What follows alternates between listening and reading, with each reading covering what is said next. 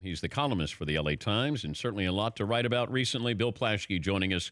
The most recent column at two critical moments. Analytics failed the Dodgers. Now they face an 0-2 World Series deficit.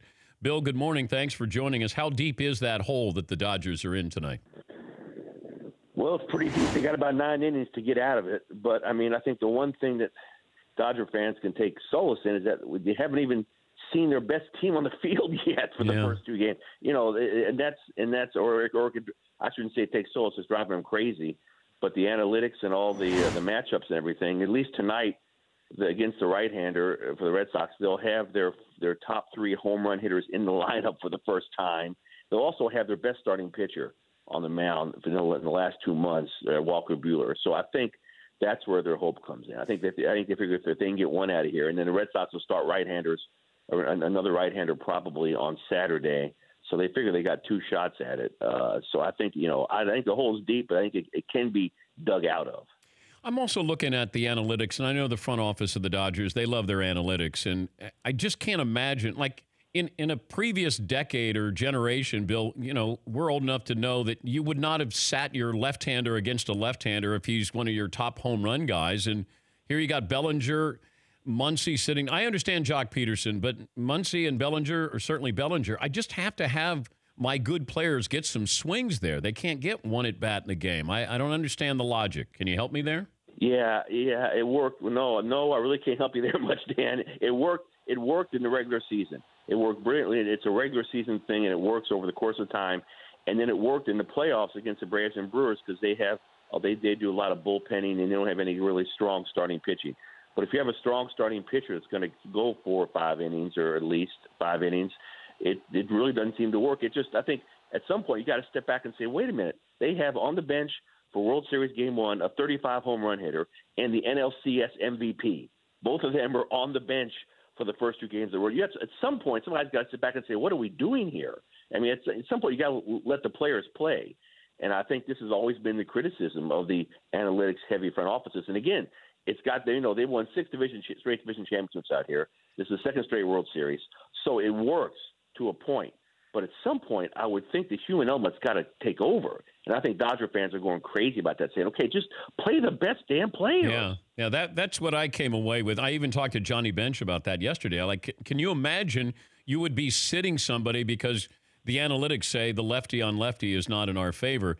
At some point, like Kurt Gibson never would have made it to the plate, Bill, because the analytics would have said, well, he's broken down. He'll never be able to hit Dennis Eckert. Like all these things, would Bucky Dent have gone to the plate on a righty-righty matchup here, or, Aaron Boone? Like there at some point, you have to have a gut feeling, it feels like, more than just these are the numbers. Well, what's one of the biggest pressure hits you can have? The biggest pressure appearances, moments in all sports would be to hit a home run in a Game 7. Cody Bellinger did that, and he's on the bench the next day in World Series Game 1. And I know what the numbers say, but I just think I just figure Cody Bellinger and Max Muncy could have run into 1 or 2 the last couple of nights, couldn't they? I mean, that's my point. And again, I'm not saying it doesn't work. It did work over the course of the regular season because it does, and it doesn't work in certain matchups. But in a 7-game series with good starting pitching, it just doesn't make any sense. So it's a shame. It's weird. We're saying, well, the Dodgers have a chance now because they're going to play their best players. Oh, wow. We're talking to Bill Plaschke, LA Times, and Around the Horn, joining us, Dan Patrick Show. 4 days ago, I was seeing headlines that, is it time for the Lakers to panic, ? And now that they won a couple of games in a row and they beat the Nuggets, who are going to be one of the top teams in the West. So now what is the spin here? Oh, I saw it last night, Dan. I saw the future. It's a 4 seed. Don't panic. It's a 4 seed. I can see it now. Yeah. I was ready to say LeBron. Really, last week I'm like, this team, when LeBron doesn't play, this is the same old stinky Lakers. They're horrible. But no, he seems to have had an impact. They shared the ball last night. A bunch of guys in double figures. They played defense. They hustled. Kobe Bryant was there selling his book, so he was on the sidelines there, and it was a huge night, and I think that showed what it can be.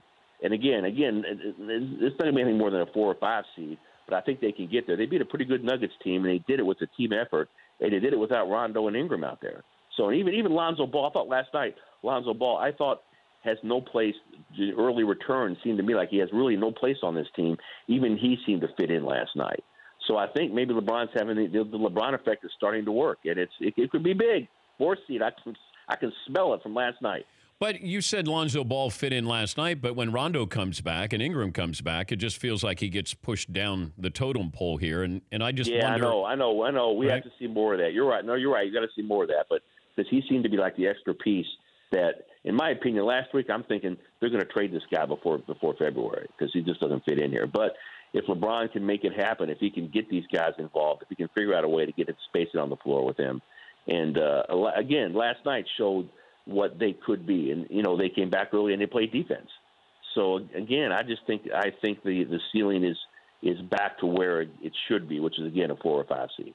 Lonzo's dad, we haven't heard much from him. I was wondering if there's. That's wonderful. Oh my God! Don't provoke it. I know, but I don't. This isn't a coincidence, is it? It feels like there was something that was said in the offseason, like Magic said to Lonzo's dad. Here's the deal. You know what? Let's just be quiet. Let's for your son's future. Let's just be quiet. No, now I think that happened last year and it didn't work. I think they even threatened to trade him. I think they even threatened to trade the kid if the dad didn't shut up. And I don't think that worked. I think what worked was LeBron James. I think finally LeVar Ball, or that's his name, right? LeVar, yeah, LeVar Ball. I've almost forgotten who he is. He saw a guy who's actually bigger and more status than he is. He didn't think Magic Johnson had this current status among the sporting public to stand him down, but LeBron does. And I think LeBron's presence finally shut up LeVar, and he realized, and he got scared. He said, well, maybe the Lakers don't have the guts to trade my son. LeBron will sure trade my son, so I better keep my mouth shut. So I think LeBron's presence has had a wide range of effects, and one of them is to shut up LeVar. If there was a fan vote on 4 more Dodger wins, the Rams going to the Super Bowl, or the Lakers go to the NBA Finals? God, that's a good question. However, we've seen during this postseason, the Dodger attention has been enormous out here, and people. I think after 30 years, I think even casual Dodger fans are going crazy about the Dodgers. The Dodgers, I think anybody would take. The poll would be 199%. Get the 4 more wins, break that 30-year drought. I think the Rams are still kind of a new thing here. And I think LeBron is kind of a thing in progress. But I think fans, judging from the metrics of our newspaper and what people are reading and what people are responding to, the Dodgers are overwhelmingly, people are just so sick of the 30 years. And the Dodgers are sick of hearing it. I think the Dodgers, that's still the number one thing by far. How crazy is traffic going to be on Sunday in Los Angeles, Bill? It'll be like a Tuesday or Wednesday. It'll be like every day out here. It will be. It'll be like every day out here. I mean, that's just the way the way it is. I mean, I think, but also everybody's talking about all the different sport events. The only 2 events that are going to get the big stuff are the Coliseum, the Rams, Packers, and the Dodgers, Red Sox.